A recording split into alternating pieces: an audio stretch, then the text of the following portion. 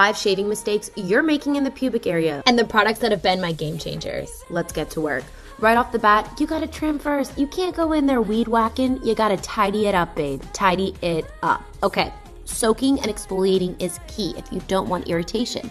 This will help to prevent ingrown hairs as well, which I personally really struggle with. I always recommend with shaving side to side and then down, never up or against the grain to avoid irritation.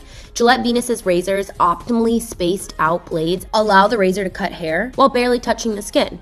Don't forget to pop on a serum that's moisturizing and contains a lactic acid to reduce buildup of dead skin cells, which helps to reduce ingrown. Don't even think about putting on those itchy, lacy, tight undies after all this work. Opt for cotton breathable undies or I will personally come find you. Most importantly, these products are fragrance-free, which is essential and so important for the pubic area. And don't forget, if you don't want to shave, you don't have to. Only do it for you.